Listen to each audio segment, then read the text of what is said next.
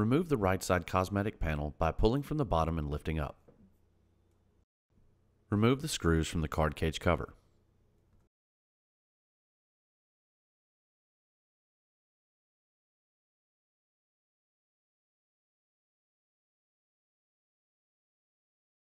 Tilt down and remove the card cage cover.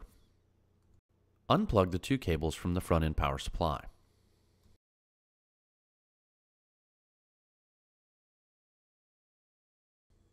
Use the ejector tabs to remove the SCB board and the front-end power supply. Remove the cable from the SCB board.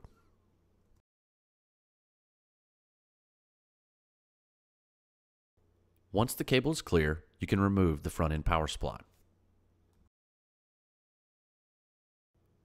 Use the guide rails to reinstall the front-end power supply. Make sure the cables are to the right of the front-end power supply.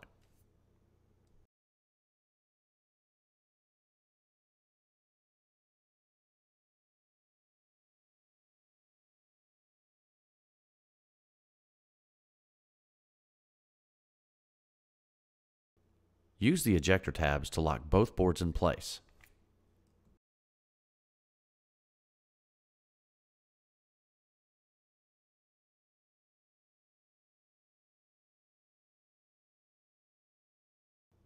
Once secure, reconnect the cable to the SCB board. Reconnect the two cables to the front-end power supply.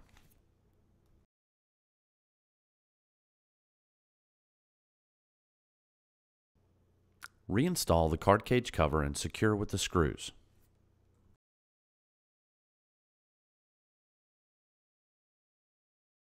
Reinstall the right side cosmetic panel.